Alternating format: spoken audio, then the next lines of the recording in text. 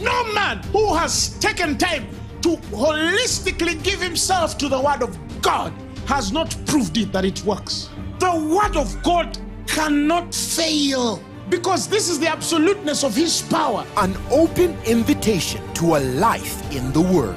Because you have received the faith of Christ and you have embraced the righteousness of God through faith, grace and peace are multiplied. That is why we lay hands on the lame and they walk. We lay hands on the blind and they see. We lay hands on the deaf and they hear. It's powerful enough to give you the answer on its first application. Arise on the wings of revelation. Align your destiny. Transform your world. This is Phaneroo Make Manifest with Apostle Grace Lubega. Osanite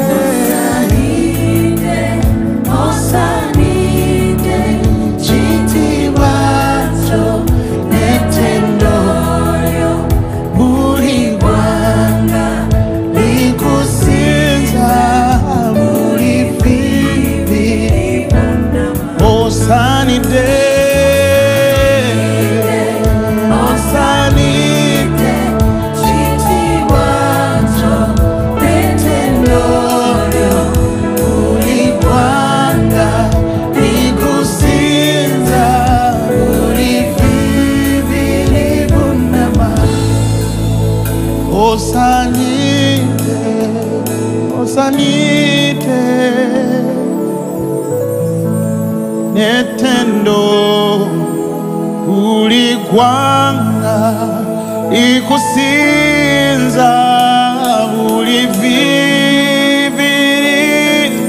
vuname osanite osanite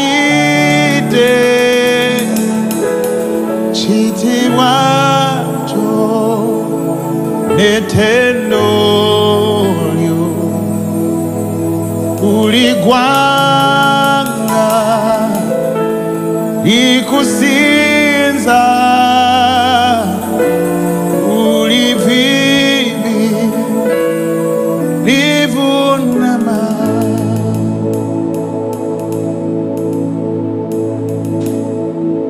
In Christ alone, my hope is found. He is my light, my strength, my soul. This cornerstone, this solid ground, firm through the fiercest drought and storm. What heights of love, what depths of peace, when fears are still, when striving cease, my comfort, I only know, here in the love of Christ I stand.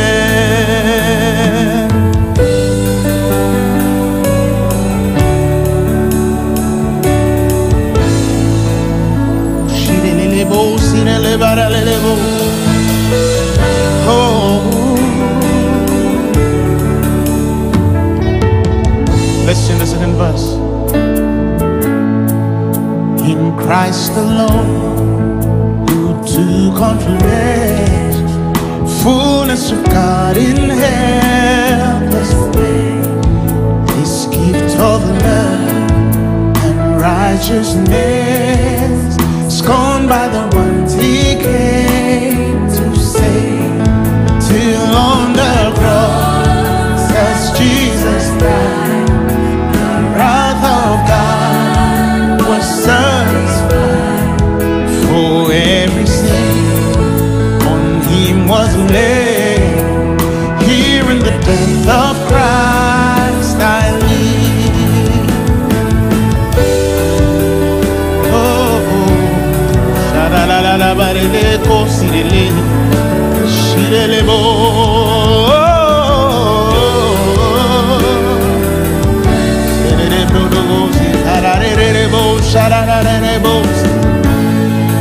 there in the ground his body lay, light of the world by darkness laid.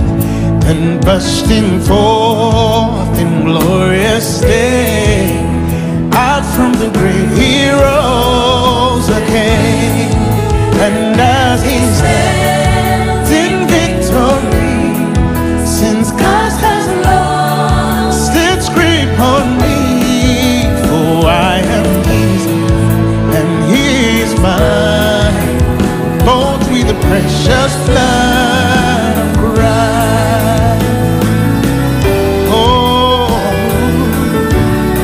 Orego shirelebo sararade, rosilele baralebo shinderebo sae, zorebandere brodogo shararelebo. No guilt in life, no guilt in life, no fear in death. This is the power of Christ in me. From life's first cry to final breath, Jesus commands my destiny.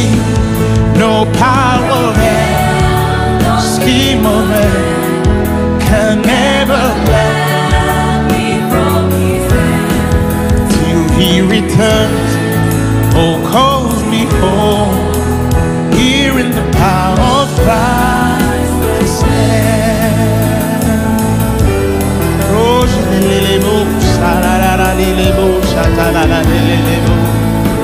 Come on, raise your voice and speak in other tongues.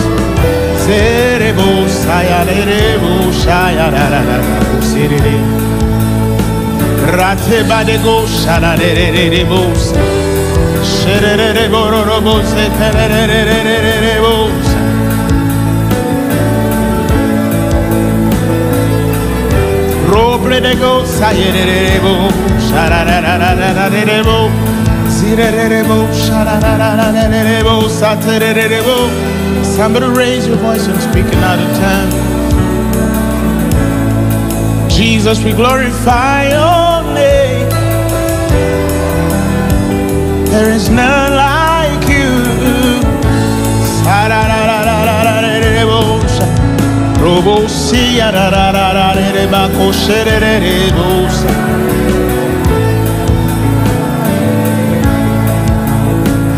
Roshire barele bo sarararaba rereko.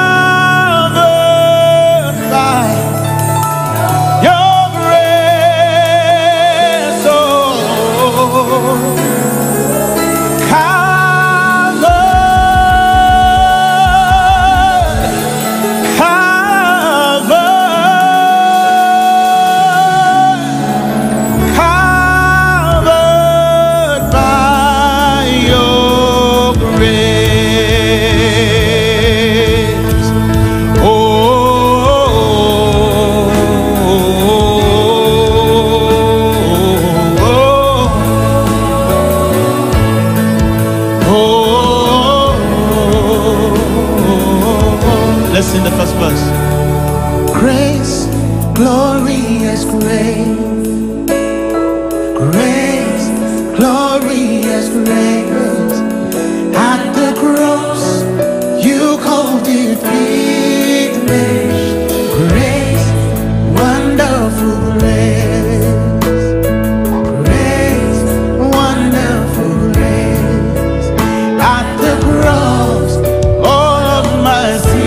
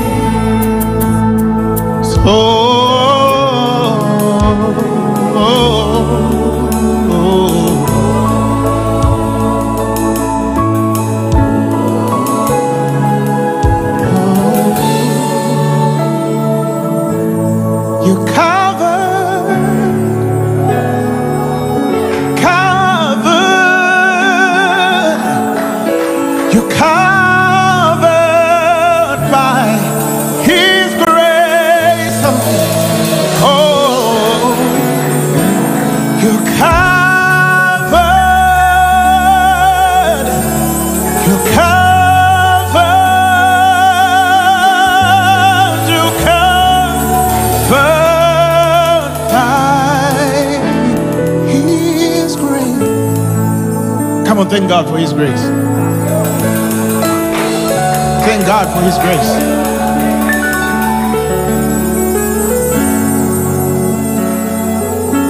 Thank God for His grace. Thank God for His grace.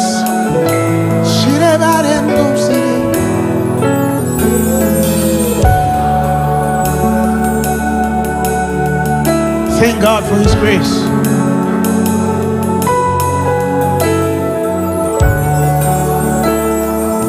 Thank God for His grace. We bless your holy name, Lord. Come on, thank God for His grace. Rando de badego salarararabade. Shore de badego salararabago bradege. Go salarelebo satalararelebo. Radego shira ramando robo sararararabago satalaraba. Brando shira rando zabagadeki. Zorororobo zararararara.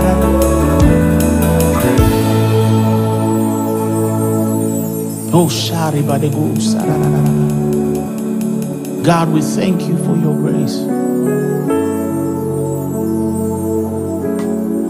The Bible says that by grace we are saved through faith. And it says that is not of yourselves. It is the gift of God. It is the gift of God. He says it's not of works, lest any man should boast. So we are boasting is in what God has done in us, not what we are able to do. For the Bible is very clear. Man at his best is altogether vanity. There is nothing we can ever do to please God enough. There is nothing we can ever say to please God enough. Because even our best self does not still match God's standard. The Bible says it was Him in Christ from the beginning of the earth, reconciling the world unto Himself, not imputing sin, but imputing righteousness. That is the ministry of reconciliation. The Bible says, and the church now has obtained the same ministry of reconciling men to God. God is working in us every day. The Bible says, both to will and to do according to His good pleasure. He began a great work in your life, and you are on a journey where He lives to perfect you. Ho para de goziba deka, ora de gozima de goshira. What a God! What a God! What a God! What a God! Rida goshira baladeko. The Bible says, being confident of this very thing. I might not be confident about many things, but I'm confident of this very thing, that He which has begun a good work in me, He will perform it to the end. That's my confidence, that He began this in me. Give Him a mighty hand clap of praise. Come on, clap your hands to Jesus. No, that's for your local chairman. Clap your hands to Jesus. Thank you very much. Thank you, choir. You may take your seats. It's a wonderful day today. Good morning. Wherever you're watching from, I want to welcome you yet to another program, your Sunday service. I am excited about what God is going to do tonight. We are live on Facebook. So please send a link to somebody and tell them, tune in tonight. You are going to be blessed. We are live on YouTube in high definition. High definition. Clearest picture coming out of this studio is on YouTube. And of course, we're on Phaneroo Radio. Above all, we are on our own Manifest TV. Hallelujah. We're on Go TV already, Star Times already, Free to Air already, and many more other platforms are going to come. We're going to go to every platform in Jesus' mighty name. We're also live on Lighthouse Television. So send links right now. Communicate to somebody and tell them, tune in. Tonight, God is going to bless you immensely. Thank you, Lord Jesus. Thank you for your continuous support to this ministry. Like I promised you, God is doing a lot of things underground, and I'm going to be announcing a few of them a couple of weeks, a couple of days to come, but it is because you are giving. So thank you very much for your generous support. Of course, there are platforms of giving, especially if those of you are out of the country. You can give through the website, phaneroo.org/give, or through our mobile application, Phaneroo, which actually so those of you who check out the application, we have built it different this time. It's so beautiful and more user-friendly than it has been in the first. Check it out. You'll see what I'm talking about. But there are sermons, there are devotionals on that mobile application and many other things. And on there again is a giving section. And those two, that is the website and the mobile application, accept Visa, MasterCard, MTN Mobile Money, Airtel Mobile Money, and M-Pesa for the brothers and sisters who are in Kenya. And of course, those of you who are in Uganda, you don't need to go through the mobile application or the website. You can actually go through directly your MTN, Airtel merchant codes. They are also flashed on the screens for you. You can use those merchant codes for your giving. Lastly, we have bank accounts with Equity Bank Uganda. The name of the account is Phaneroo Ministries International. And both the Ugandan shillings and the United States dollar accounts are announced for you. And I'm sorry for those of you on radio, I might not have time to read these numbers, but even after service, you can always find them online and get your details as the Lord impresses. Father, in the name of Jesus, I thank you for the most generous people in the world. And I bless you that you'll continue to supply all their needs according to your riches and glory in Christ Jesus. Amaze them always to the glorification of your name and expansion of your kingdom. In Jesus' mighty name, we have prayed and believed, and all saints said, Amen. Amen. Hallelujah. Glory to God. Is my mic well? I'm feeling something interesting a bit. Okay. Our teaching today comes from the book of 1 Kings, the 18th chapter. 1 Kings, the 18th chapter. Now, let me give us a background of where we're going to read and where it's coming from.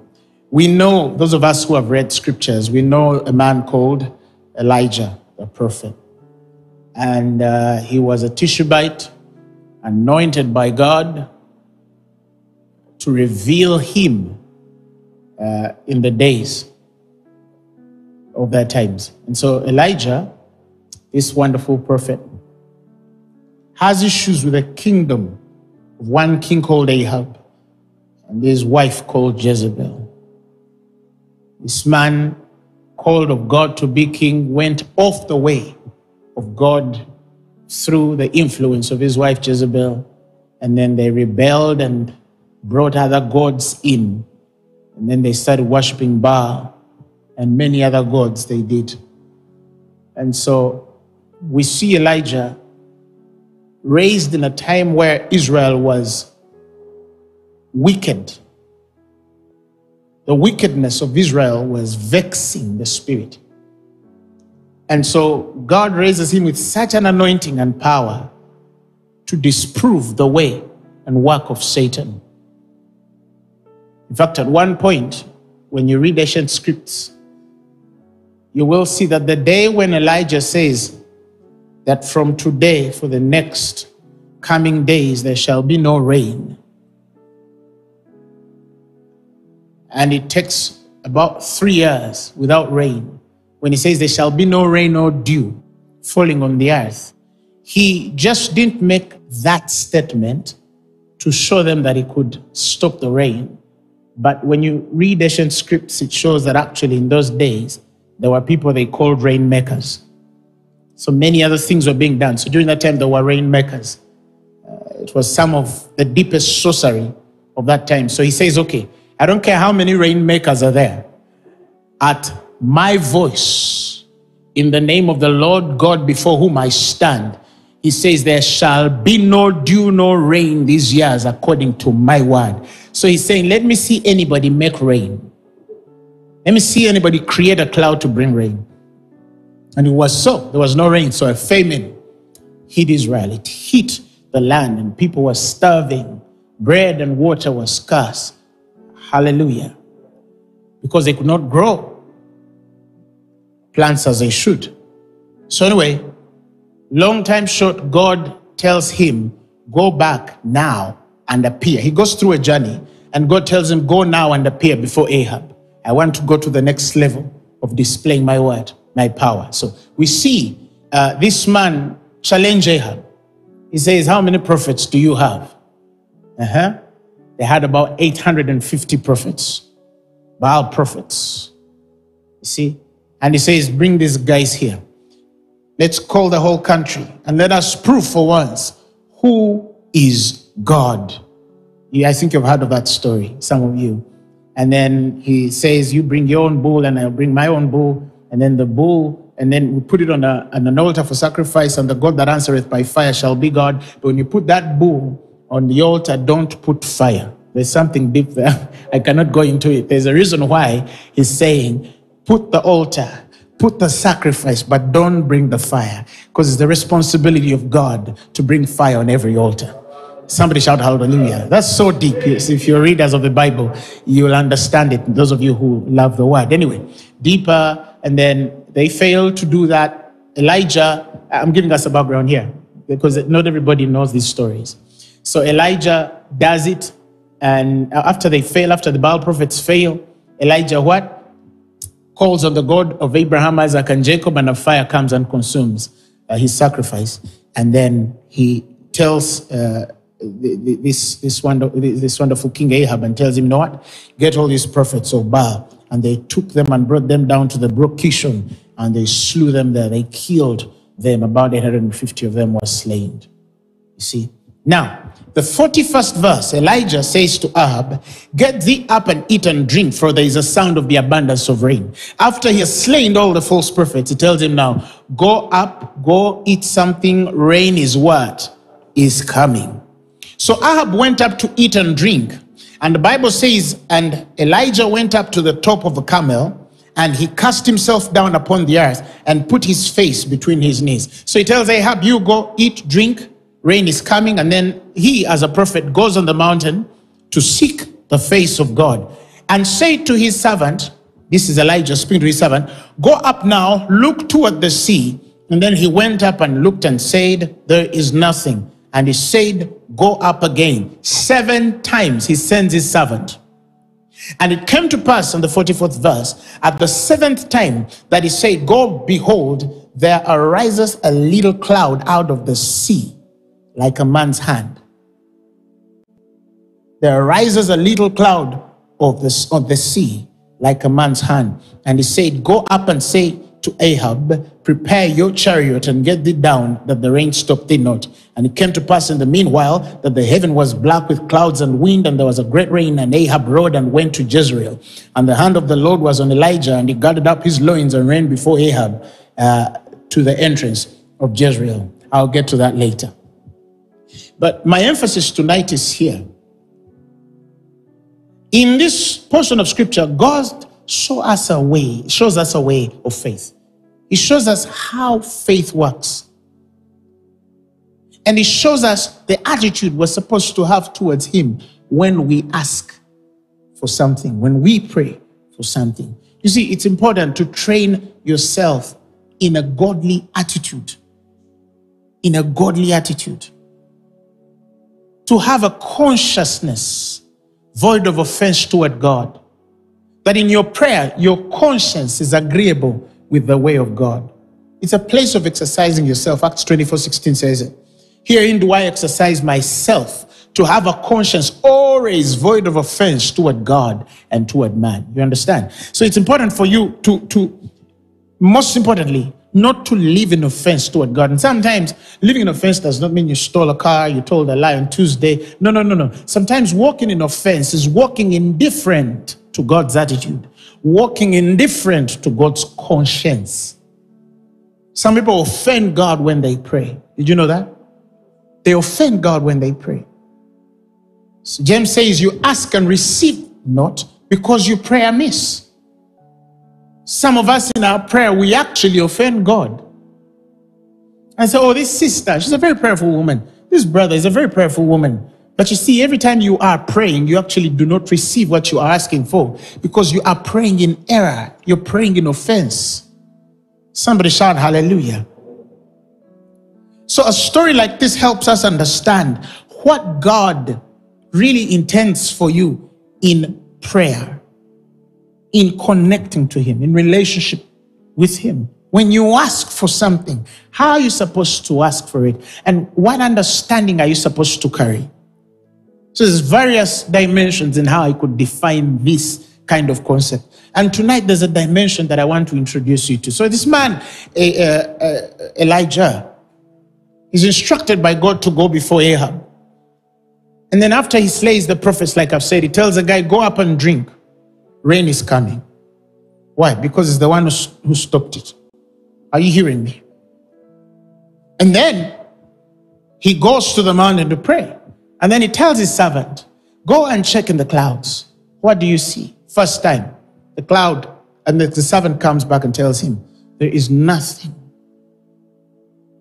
There is nothing. There is no change. I see that you have prayed, but there is no change. Are you hearing me? Nothing has moved. Nothing has shifted. Nothing has left. When I look in the cloud, there is nothing.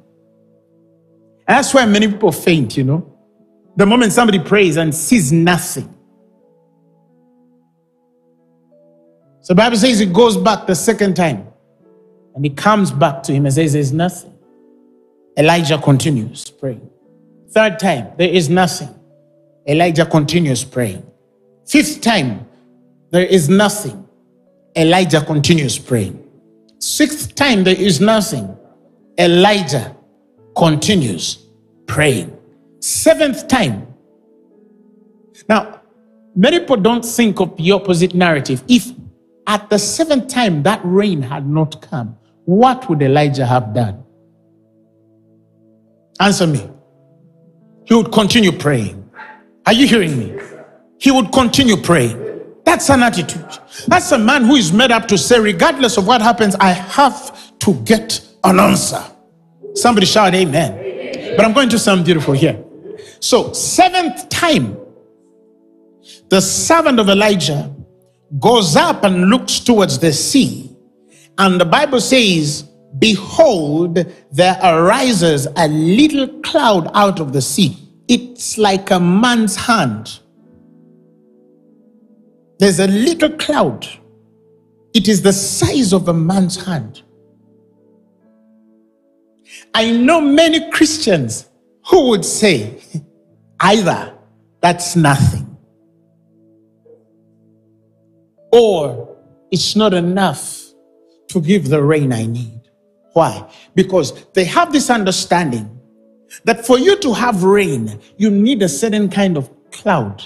And true, you do need it. But they despise what I call the law of beginnings. There's something in scripture called the law of beginnings. It is fundamental. God has a way he defines beginnings with us and the attitude we are supposed to have when he is beginning something. Let's go deep here. So, seventh time. The number 7, for those of you who are readers of, biblical numbers, you know that the number 7 means complete or perfection.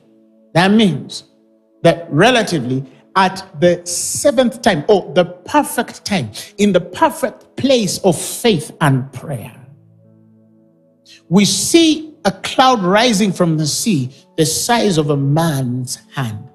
It is possible for a man to be in the most perfect place of prayer with God and see the smallest sign, almost invisible, unrecognizable, or inconsequential. But when a man knows God and understands the attitude of faith, like Elijah did, the moment he was told that there is a cloud the size of a man's hand in the sea, I don't know whether some of you can imagine the size of a man's hand at the distance where the servant of Elijah was to the clouds. Oh, did you get it? When a man says, in the cloud I see the size of a man's hand, that means every time he went up to look and he found nothing, I believe there was a communication in his soul telling him, look deeper. Why are you coming every time to look? And I believe that every time he came to look, he was so keen. He knew the prophet. He knew what was on that man. And he knew he would not be wrong. And I believe it took time to look through and look through and look through and look through and look through, and then go back and tell him there is nothing. By the time his servant tells him there's nothing, he's thoroughly checked. Somebody shout hallelujah. And I think he could even be indifferent a bit and say, maybe let me go and encourage him. Probably he can come with this to just encourage him. Maybe this servant probably even thought he was encouraging him by telling him that I see a cloud the size of a man's hand. Can you imagine the size of a man's hand when you are on the earth looking at it in the clouds? How small that is. Hey! Can you imagine how small that is? And if it's as small as it was, to Elijah, it was enough. He didn't need a bigger sign. He didn't need clouds to darken. And let me tell you something. That is where the sons and daughters of God fail. That particular moment when they look in the cloud and see the size of a man's hand, and then they look at the rest. They don't focus on this. They don't focus on this size. No, they look at the rest of the cloud. Are you hearing me? The sign becomes so small and the cloud becomes so big, and they look around everything except this sign, and then they judge and say, it's not working. Yes, he prayed for him, but he shook a little. That's not a miracle. Who understands what I'm saying? Who understands what I'm saying? I have realized that our attitude with faith is wrong in many ways. Some people, I know many people who have failed to see God move in their lives because the sign God sends them is too insignificant for them to follow. Too insignificant. Almost so small that it's unbelievable. It's so small that they can't believe it. It's so small that they can't believe it. That's the problem. The sign is so small that they cannot see how such a small thing can give rain. And many of them say, by this time, if God was in this thing, the clouds would be dark. You're gone. You're gone. Because that's not how faith works. Faith does not wait for the clouds to be dark for it to work. That's not the way of faith.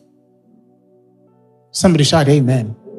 So we see this servant come back to give knowledge to a man who has a godly attitude, who has a certain consciousness and a way with God.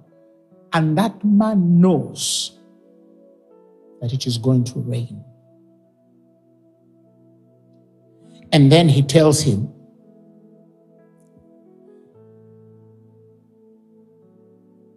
Go up and say to Ahab, prepare your chariot and get thee down, that the rain may not stop thee. And it came to pass in the meanwhile, the heaven was black, and clouds and wind, and there was a great rain. Did you hear that? There was a great rain.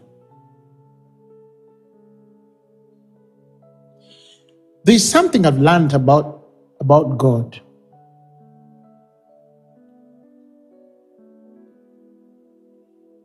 If you go from the beginning where he first tells Ahab before he goes to pray, and this is the thing that arrests me most. Do you realize Elijah says, I hear a sound of an abundance of rain. I hear a sound of an abundance of rain. I hear a sound. The Bible says, blessed are they that hear the glorious sound. Who has understood it? Blessed are they that hear the glorious sound. You see, there are things that God has designed us to be able to hear when we choose to believe him.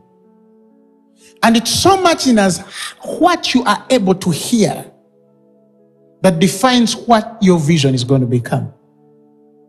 Some of you underestimate the power of a teacher standing in front of you teaching you because you're hearing words, but you don't understand what sign is reverberating in your spirit. What sound is reverberating in your spirit. Some of you don't discern what God is actually communicating, and these words that I'm speaking, what sound they create in the spirit realm for the man who believes.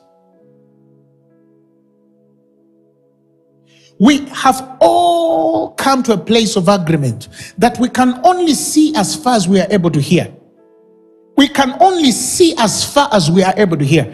That's why it's important to understand what you should listen to. There are messages you should not be listening to. There are sermons that you should not be listening to. Because these sounds create the kind of vision and your expectation. They define your prayer life. Without a certain sound, you cannot pray right. Who has understood what I just said? Without a certain reception in the spirit, you cannot pray right. It's not enough to pray. It is enough when you pray after hearing a certain sound. Are you hearing me? Because when you have heard the sound, it doesn't matter how small the sign is. It does not matter how small the sign is.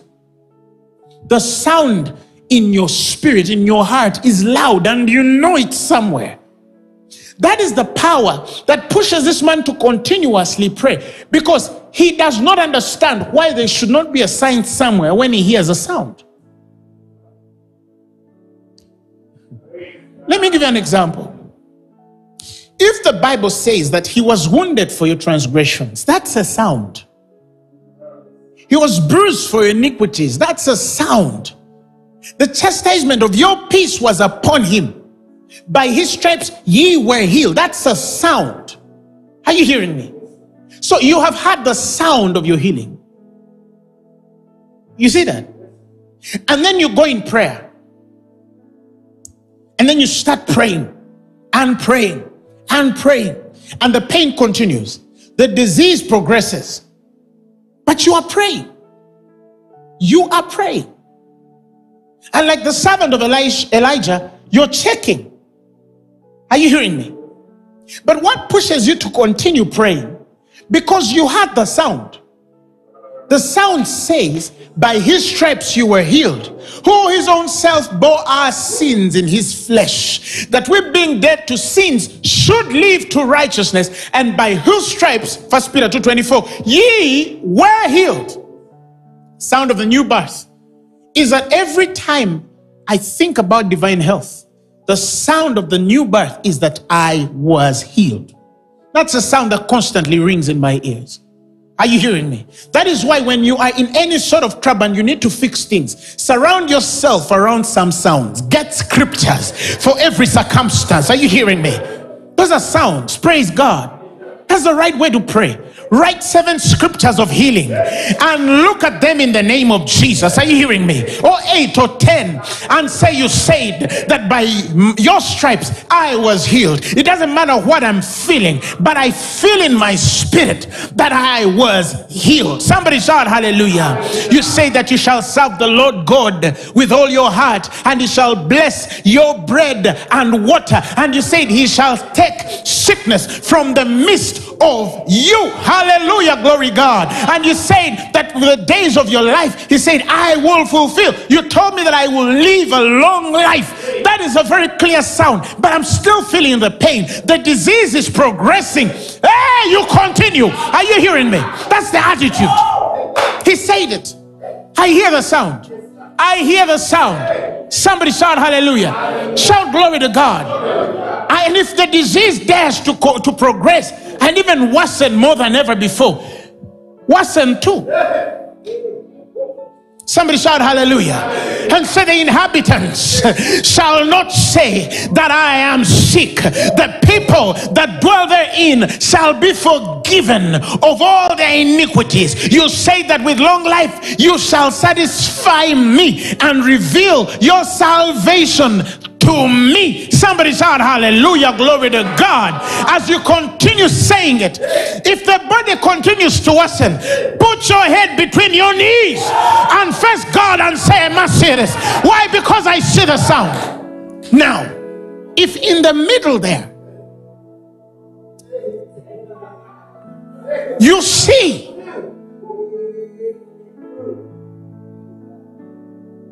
a cloud the size of a man's hand,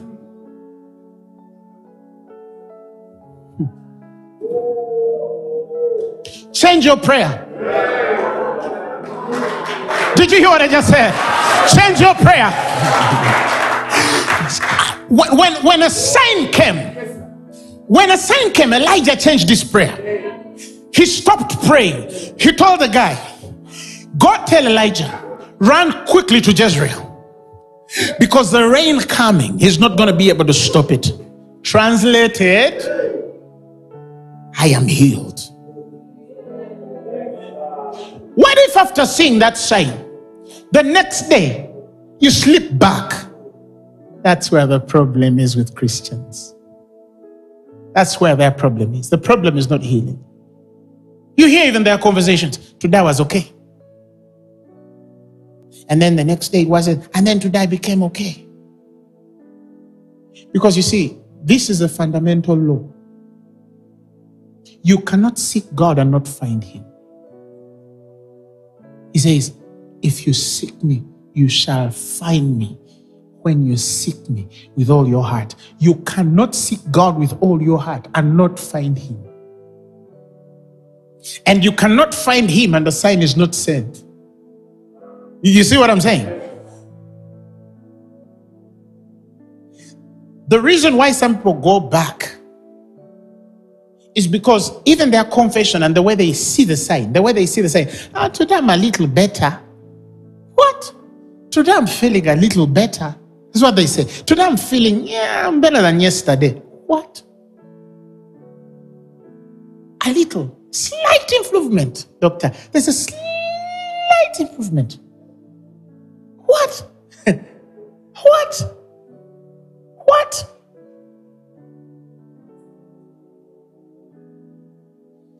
I wish some of you observe me when I'm praying for the sick.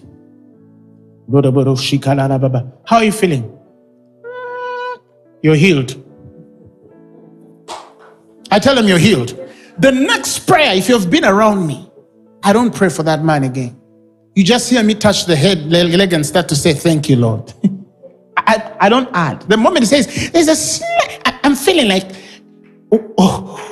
I'm feeling like heat is going through my body. What are you feeling like? I feel like there's a little heat. Oh, I know. Something's working. The next time I put my hand on that man, I don't say, I rebuke you. I don't rebuke again. That's offense. Somebody shout hallelujah. I start saying, thank you, Lord. Thank you, Lord. You see, some of you need to understand what these little small hands in the clouds mean. You need to see it and understand it. For some, they wanted a visa. She wanted a visa. Huh? And she filled in her papers. And she prayed for that visa. And then they gave her a date for the interview. For some, the interview is the hand in the cloud. For some, the interview, it's a prayer request. Pastor, pray for me. I'm going for an interview. And there's another Christian who says the fact that they have called the light of the world, the fact that they have called a son of God, the fact that they have called a man who has the life of God in himself, the fact that they have called me, the anointed one, to stand before them, it is done. All I need is just look at that man's face. Hey! There are people, the moment the interview comes through, they even book the flights and start planning. Guys, I'm coming. And then there are those who still go. I'm worried about this interview. Let me tell you, the Lord is my witness. I have never been interviewed for a job and I failed to get it. It has never happened. But I'm interviewed for a job. How? Oh my goodness. I told people once, in one bank I entered and a man gave me a very out of the world target. Told me, can you give me this many billions a year? And I looked at this Indian man and I told him, that's so small. I can do better than that. What? Who are you? I told him, I'm Grace Lubega. Come for your appointment next week. And he hired me. And that year, I did about double. Somebody shout hallelujah. Shout glory to God. So this one is saying, I'm praying for the interview. Are you hearing me? Another one knows that's a hand in the cloud. Prepare. Prepare. Prepare. A man comes to Jesus and tells him, I'm unworthy for you to enter my house. I just want you to send a word. The fact that I've seen you, the fact that you are able to speak. Somebody recently called me and told me, Apostle Grace, if you step in this hospital, I'll heal. And I told him, I'm not coming. Just step here. Me, the moment I see you, I will heal. I told him, look, even the fact that I answered your phone,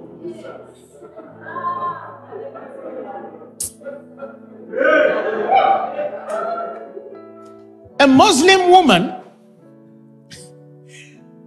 there's a man of God who gave a Muslim woman my number, and she had a swollen leg. I don't know if you know that story. You were there when they are giving, the man of God was giving the testimony, because the man of God gave the testimony. And he told her, I know a man who has a healing anointing. He's born again, you're Muslim, but don't worry, call this man. This woman called me. I said, hello? I hear a woman screaming in the background. The phone is off. So a few days later that I learned, her leg shrunk back. She even feared calling me. She feared calling me. You heard of the story of the group in Barara. They got a blind man and took him to my what? Poster. You remember when we were having a crusade? They took a blind man to a poster and told him, see. And the man saw. So what do you mean I need to come to your hospital? Somebody shout hallelujah. Shout glory to God. You have to get to a point where you don't need God to show you so much to believe him. You just need a little hand in the cloud to just see a little size. You don't need so much. There are people who say, the fact that I've arrived in this service, I'm not going to die. That's a man of faith. And then another one comes in the same service and says, lay hands on me, I'm going to die. In the same service, where a woman saw Jesus pass by, and she said, if only, I don't need his phone number, I don't need his WhatsApp page, I don't need to go on Facebook, I don't need to have a special appointment with him. I just need to touch the hem of that man's garment, and I shall be made whole. We found a guard in there's a hotel called Royal Suites. I don't know who I was with. Was I with Mark? I think I was with Mark. And this man saw me. He says, Apostle Grace, I have testimony for you. And then it was a wedding. So I come out and say, tell me. Do you know I got your sermons and I put them on my phone. And I started listening to these sermons. I saw the phone. It was a very old phone. I don't even think it can hold 2 sermons. I think he had like 2 or 3 of them. Then he puts them on a phone. My sermons. He puts them on a phone. And then he said his mother, I think, was diagnosed with cancer. And she went to hospital and there's nothing they could do. So the guy says, he said, Mama, I'm coming to heal you. I think I was, Julius, were you there? He said, I'm coming to heal you, Mama. Then he got his mobile phone. He reached his mother and put on my sermon. And he put it on her breast where the cancer was. Says, don't worry, healing is taking place. The mother healed. Glory to God. Glory to God. So the guy told me, now, I don't waste my time. If she feels headache, I just put. Oh, my legs are paining. I just put your sermon and I put on her legs. That's a man of faith. And somebody needs an appointment with you to be healed. Are you hearing what I'm saying? Tell your neighbor, don't limit God. Don't limit God.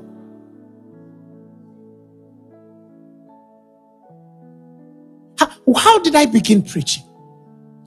How did I begin my ministry? It was that little small beginning.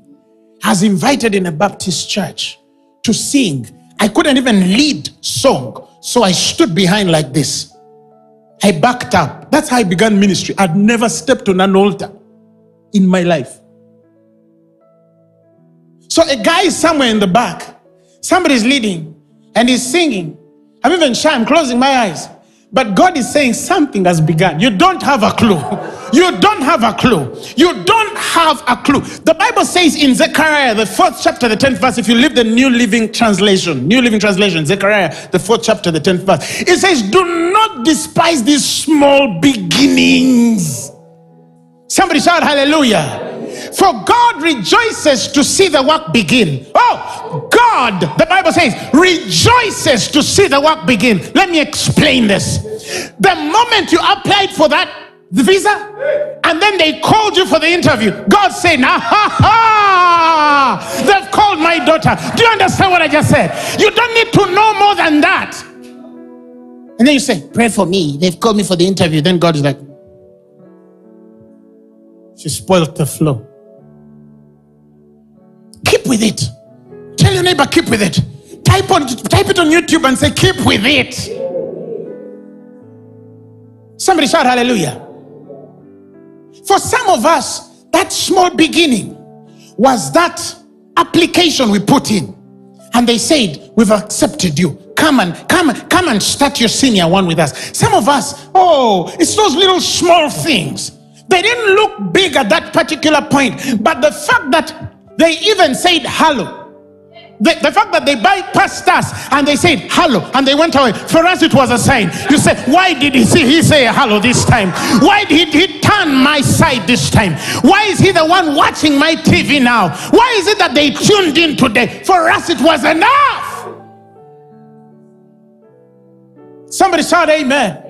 I heard the sound years ago. And we were in a 50 people room. I told my friend Robert, I didn't even have money to rent a building. And Robert said, no, be using my building on Saturday. I don't use it. I'll be using it on Sunday. And on that Saturday, in Robert's building, no machines, no chair, no camera, no nothing. Pastor Emma is seated here. The Miriams are seated. About 30 or 40, 50 kids there. And I start telling them, I hear the sound of TBN. We were in Mukono. We were in Mukono. There was nothing. Child of God, believe him. Believe him. I said, we are going on TBN. And I told them there are people watching us across the world.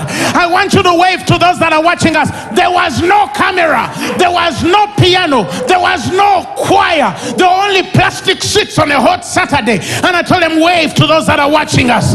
Wave to the people watching us across the world. Tell them we love them. There was nothing but the fact that I had 30 people, 40 people listening to me. I knew something had begun. I knew something had begun. Glory to God. Yeah. We didn't have a stadium, but something had begun. We didn't have equipment. We were using our mouths, but something had begun. We sat on bodas, those little bikes.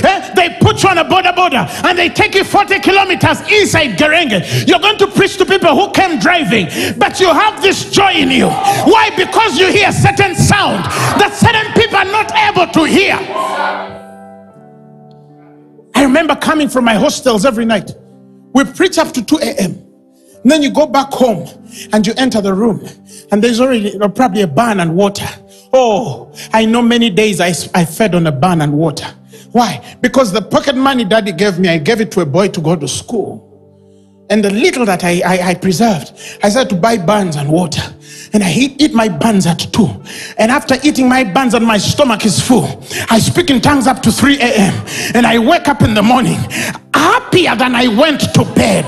Are you hearing what I'm saying? And then the next day you preach the same gospel. And I hear Christian giving up quickly. And I don't understand you. For us, even an invitation was a sign. Whether the church was poor, whether you were paid an allowance or not, what do they call it? A love offering or not, it did not matter. One time I remember, I took a car, paid my fuel close to about 300,000 shillings, went to Kayunga, and I entered this overnight. And they bought a man crippled in both feet. Both feet. As I'm preaching faith, they throw the man on the pulpit. It was the beginning. I asked the man, do you believe you can walk? And he said, yes, I believe I can walk. So I tell him, get up in the name of Jesus and walk. And the man walked and started dancing and dancing. And I told him, I'm taking your cane back to Kampala. He had not walked for a long time. He got a disease and it crippled him. Both feet, he was seated like folded. Both feet were folded. And after that service, the pastor gave me 20,000 for love offering. I didn't complain. Because for me, money didn't drive me. The fact that I was given an opportunity to speak about Jesus Christ, I knew something was beginning. I could not explain how far it was going, but I kept hearing the sound telling me of the increase of his government and the peace thereof. There shall be no end upon the throne of David and upon his kingdom, to order it and establish it with judgment and with justice. And he said, and the zeal of God shall perform this. I kept hearing the sound telling me, my zeal will grow you. My zeal will prosper you. My zeal will multiply you. My zeal will draw men. My zeal will reward your faith. Somebody shout hallelujah. I remember they brought me a lady who was dying. I prayed for her. She died. But the fact that they had considered me, listen, the fact that they had, of all the people they could think of, they thought of a crazy boy who had no record of raising dead people, but at least they believed that he could raise a dead person or heal a person. It was enough. You pray for the next person. You start preaching. If you have the dead, call me. And they believe you. Next thing you know, they're calling you. There's another dead person. You pray for them. They don't come back. You pray for another one. But for me, the fact that they could think as that crazy. I just told God, the fact that they called me, you know what to do. And I will never forget. I'm driving one place and they call me, a kid is dead.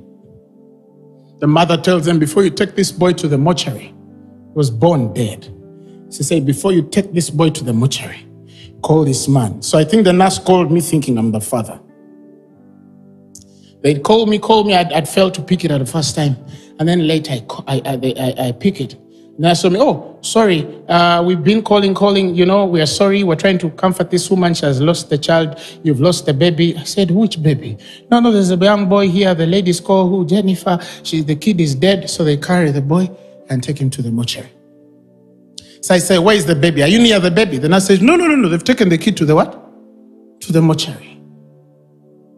I told him I'm going to raise that boy. The fact that who understands what I'm saying? They hung up. And I say, but you boy. I communicated to the young boy. I said, but you boy, can't you wake up? In Jesus' name, wake up. And in about 5 minutes, they called me on phone screaming. As they were putting the kid into the mortuary, locking, the boy coughed back to life. My God, I expanded. I walked so big. Why? Because I understood. I understood this. I respect the law of beginnings.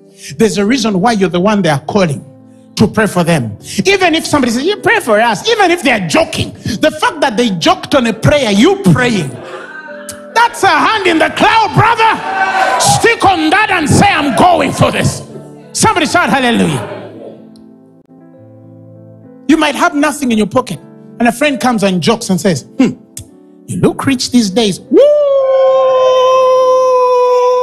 Did you understand that? And then somebody says, no, come on. Oh, how can you say that? How can you say that? The moment that even in the joke you looked rich. There's a reason why in the joke you didn't look poor. Woman, that's a hand in the cloud. Stick on that and change your prayer. Don't pray again for money. Somebody came to me and told me, pray for me, Apostle. Every time people look at me, they say I'm rich, but I don't see money. Apostle, pray for me. I told that woman, what's wrong with you? Do you know how many people look poor? Do you know how many people look poor? That's a hand there. It's in the cloud. It's a sign. Start preparing yourself like rich men think. Start building like rich men. Start planning like rich men. Start thinking like a rich man. The moment they can say that, it's enough. It's enough. How can they say, you look beautiful? And then you go in the mirror and you say, what? That's a hand in the cloud. But he was joking, he was playing with you. Why would he play on beauty? Slap somebody and tell them, get it. Do you understand what I'm saying? You don't need so much sign. You don't need so much sign. You just need a sign as little as this. I'm believing God for this. You just need a little slight thing and then run with it. That's what Elijah is trying to teach us here. That when you have had enough sound, it doesn't matter how small the evidence, you run with it. You run with it. I remember the first day I was invited on radio. The first day I was invited on a radio station. And I stood in front of that mic. Thank you, Lord. I came up that radio station, I'll never forget. Went outside of it. And I screamed, I've conquered the media world. One program like that. I had conquered. Some of you don't get it. Some of you don't get it. I had conquered. You could not take it out of my head. I had conquered. Because I went for one radio program. And then another Christian says, it was just a program. Yeah, I went on 1 or 2 years. You know, it was just a program. No, it was not just a program. It was a door. Somebody shout hallelujah. it was not just 15 minutes of come and say hello. It was an opportunity. The fact that I start to look, understand the law of beginnings. The moment you enter there, God has celebrated it. Somebody shout hallelujah. The first time I went on television, I knew I had conquered TV. I knew it. I knew it. I knew it. Some of us, we don't need to even do a show. No. They just need to be reading the news. And in reading the news, there's a reporter saying, here at Kampala Road, the cars are stuck, there's a traffic right there, and then somehow you pass and they say, that's Irene. The fact that your face featured when the reporter, that's where you get it from. Oh, that's where you get it from. And say from here. Go back home and tell him I'm a TV personality.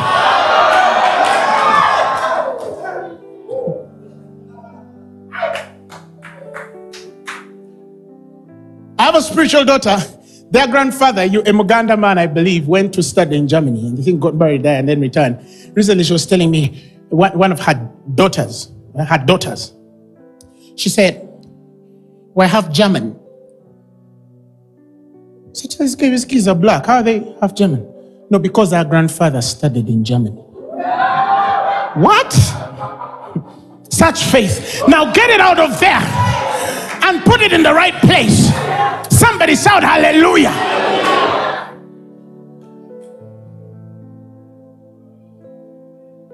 Shout glory to God. So I want to finish because I'm enjoying this so much. Job 8:7 says, though thy beginning was small, though thy beginning was small, he said, yet thy latter end. He didn't say will be. He didn't say might be. He did not say could be. He said it should be greatly increased. The fact that that's the law of beginnings. That's why when you read scriptures like, he that began a good work, did he begin it? Did he begin it? Yes. He says he shall see to accomplishment to the day of Christ. That is how I know that I will never fall. That's how I know. Because I didn't call myself. I was in my mother's womb. And the man consecrated me and anointed me. He began that work. He began that work. Somebody shout hallelujah. The Bible says he will perform it. The only thing important here is that if God has begun, that is how I know nothing can shake me. Nobody can shake me. Nothing, read my lips, can threaten me. Because in all the versions of myself I ever knew I could be, I never thought I was going to be a preacher of the gospel. I didn't even like preaching. Somebody shout hallelujah. But this guy said start. And I took it with grace and I received it with faith. Are you hearing what I'm saying? So every journey, every step in the journey, I just look back and see this far how he has brought me. And I see the things he's built out of me and what these things have done in the lives of people. And I'm like, how? Of all people, Grace Lubega. Yes, Grace Lubega. I don't even know how it happened, but it did. That I just opened my Bible and a man just sticks there and he can't stop. You preach for 1 hour and somebody says, was it 10 minutes? Why? Something in there is working. God is performing his work. The beginning will be or could be small. But the Bible says your end should greatly increase. There's a should. There's a fixed command there that favors you, that advantages you to finish at the end. So you don't need to see so much. I told people the story of how my father told me, you're old, get out of my house. And I had nothing. I'll share a full story one day when he's not here, when he's home. But today he's in studio, so let me not say a lot. My dad is here. You might look at me with this eye of, really? Do you have to say that about me?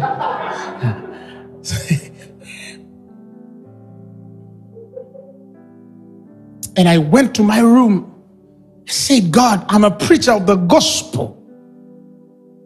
And I have nothing in my name. Why? Because every salary I used to get, I used to give it. Every salary I used to get for 5-6 years of my banking life, I used to give it. So my dad is like, what's wrong with this boy? No car, no nothing, just has suits and ties. What's wrong with you? Get yourself a place to live. You're old, look at you, you have beards, what? So I went to my house, I said, God, do a miracle. God, do a miracle. God, do a miracle. And I promised myself that I was going to buy a point of contact.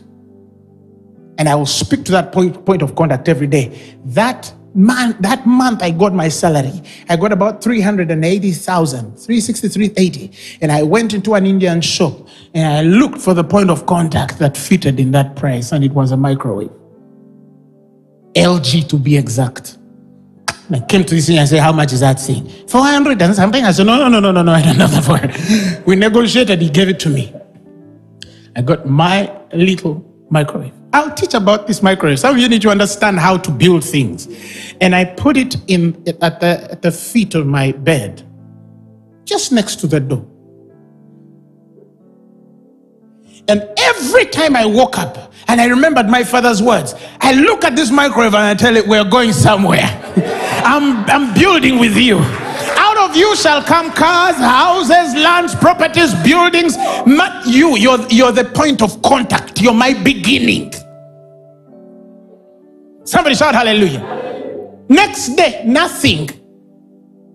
You look in the cloud, nothing. You come back to this microwave and tell it, yeah. Somebody shout hallelujah. It must work. I was just one day, I was on my bed. I tell this story always, and a voice said, the sun shall never go down without a man blessing you. And since that time, the sun has never gone down without a man putting money in his hands. It has never gone down. I still have my microwave because I don't despise small beginnings. I kept it. I don't use it for food, no. Memory. Anytime something disturbs me, I go back to that thing and tell it, you know where we come from, bruh. You understand. Somebody shout hallelujah. Glory to God. But we all had our own beginnings. And you could take it lightly and tell it, how can this thing build out of nothing? But you see, God doesn't care how it begins. He just cares that it has begun. Tell your neighbor, begin from somewhere. Yes. Begin from somewhere. Begin from somewhere. And know that and recognize that beginning, however small. For some of you, that beginning is going to be a job paying you 10,000 shillings or 20 or 200 or 100,000. And then you say, who works for that little money? My first job, I made 100,000 a month. My first job, that was true. But the fact that somebody could consider me to work for them, I knew we were beginning some. Somebody shout hallelujah. God was building something. Don't despise small beginnings. Oh, for some of you, that small beginning is that 10, 15 years of wanting to build and you failed to get the money. And God just wanted you to buy the first strip of bricks. And what is the sign? I spoke about it. I preached it in a sermon. Now you sit there and start waiting for money. Somebody shout hallelujah. Shout glory to God. For some of you, that humble beginning, I remember every time I used to finish service, I used to say, every time I went for weddings, and I do that, it's a culture I do. I usually come with cakes and I say, those who I want to marry this year, come and cut this cake. And some look at me like I'm joking. And some come and cut. And I'm realizing, all the people that have been cutting cake are getting married. It began from where? I didn't rebuke a generational curse. You just cut cake. Some of you need to understand how instructions work. Somebody shout hallelujah. You need to understand how things go in the kingdom of God. Some of you, it's that little thing that looks insignificant, but God has looked at your heart of faith and He has said, because you are able to believe me this far, let's go. Somebody shout hallelujah. For some of you, it shall be a bad school. Perhaps you'll go in a very, very remote school.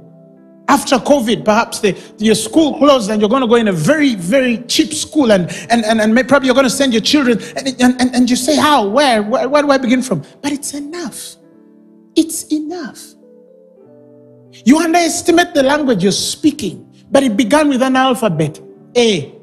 Then you said A, B, C, D, 26 letters. You started speaking them, and then you connected, then you understood the vowels, and then the consonants, and what pronouns, what things. The language grew. Now you write sentences, you read sentences, you understand books, and you're building the world around you with this language. But it began with a small letter, A.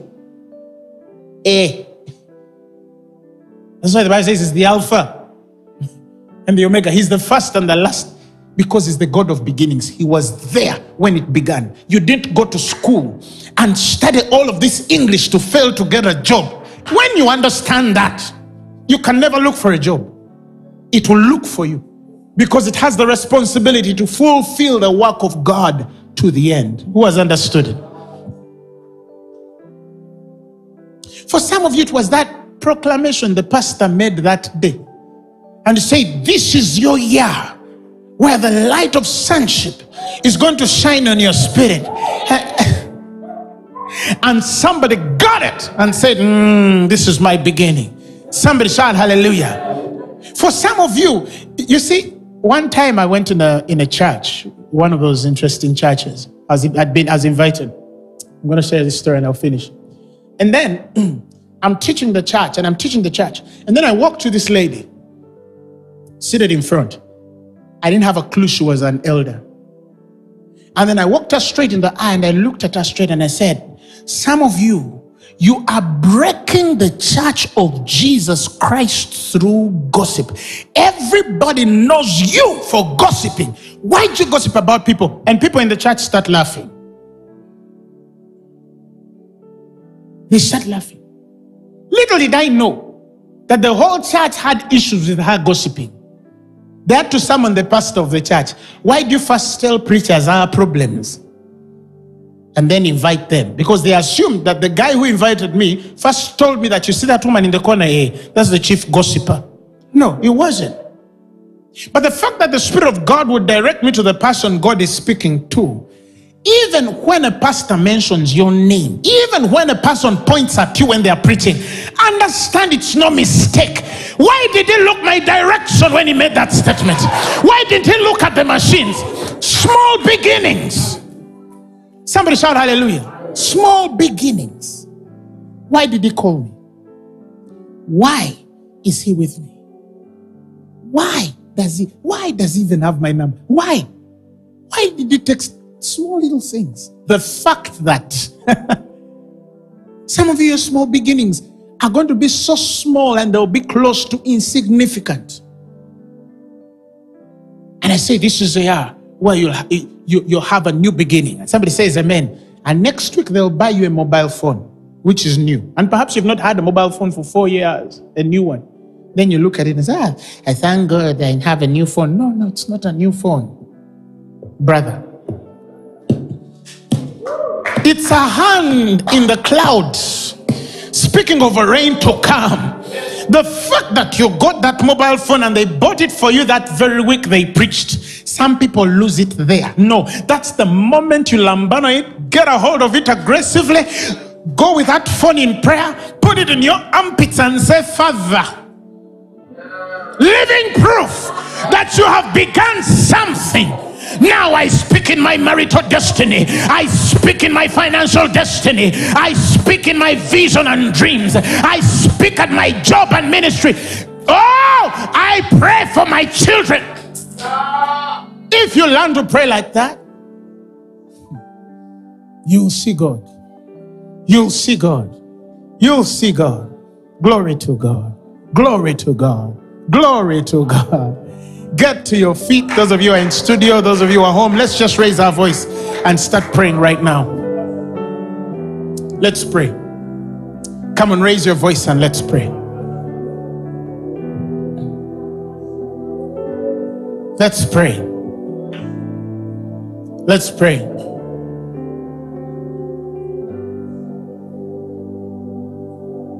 God, I look to you. I won't be overwhelmed. Give me vision to see things like you do. God, I look to you. You're where my help comes from. Give me wisdom.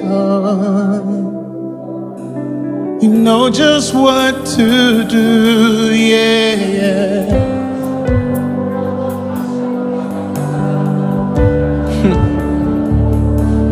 Oh, let's sing. God, I look to you. I won't be overwhelmed. You give me vision to see things like you do. God, I look to you. You're where my help comes from. You give me wisdom. You know just what to do, yeah, yeah. Oh. Come on, pray. Come on, pray. Pray. And I'll love you. You, Lord, my strength. I will love you. Lord, my shield. I will love you. Lord, my rock.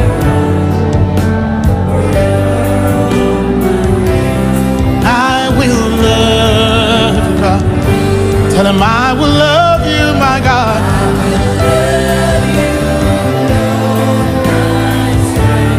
I will love you, my shield.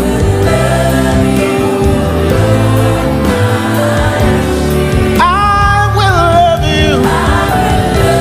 You, Lord, my rock. Forever all my days I will love you, God. Hallelujah. Yeah, I got praise.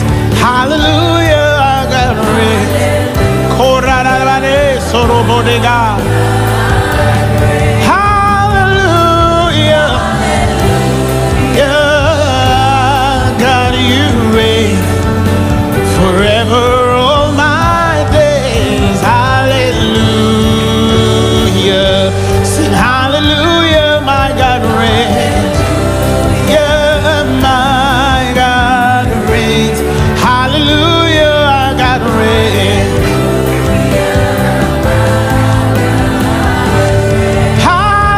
Hallelujah, I got you reigns forever all my days. Hallelujah. Hallelujah, my God reigns.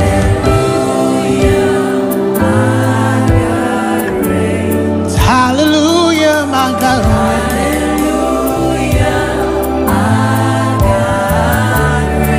Hallelujah. Reigns forever all my days. Hallelujah.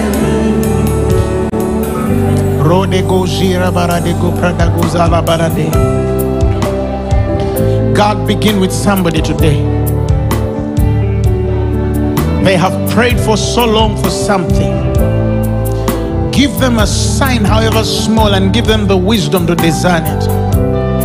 Radego Sharabarade Broda. Build in us the right attitude. Makato Baradega Shondara Barade Brodogozikata Barata.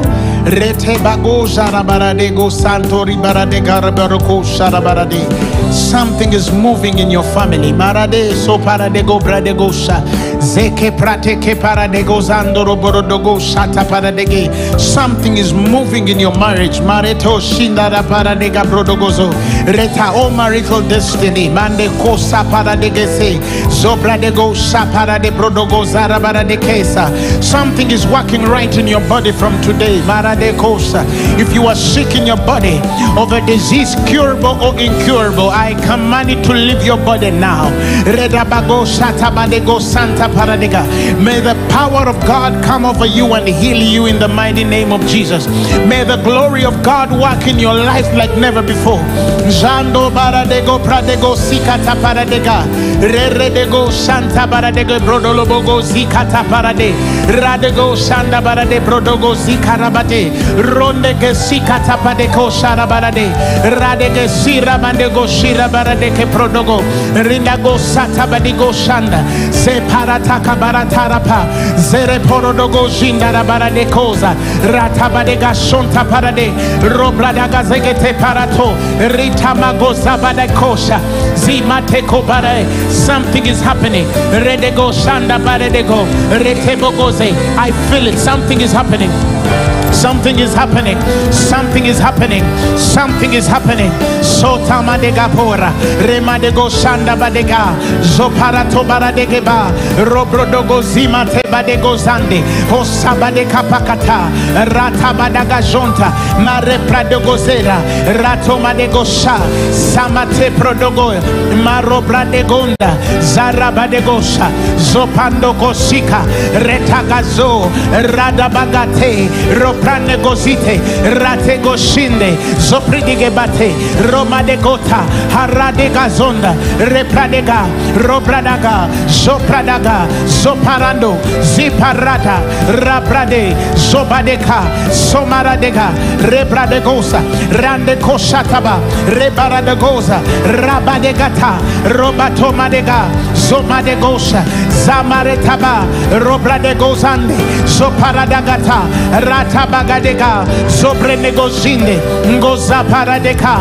Pradegozande kotapa. Reparadaga zobarata. Zobaradegozara marabarata. Come on, pray. Masopa. Rebade. Zobaradeke. Zobaradego. Rimadogota. Rebadegosha. Zaparande. Ngo parataba. Robodogozo. Ratabadege. Zobadekosha. Zaparatega. Zomaraborede. Zoparando. Zopradega.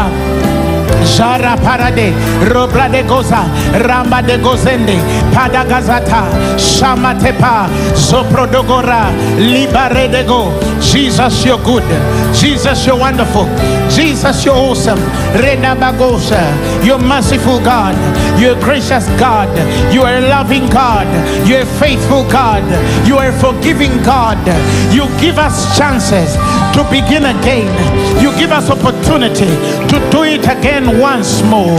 Reba negojinda, sopra degetepa, zomara tabaradega, redegesha, hosa paradabaga, robra degeshinde, hosa paradeke, pronagadi barade, zamate katala, zoporodogo santi, sopre dege barade, robra dege maradegos, mate baradaka, zoborodega shund, zigapote predege, roporodogo zegete, radabagozala. God, you're a good God.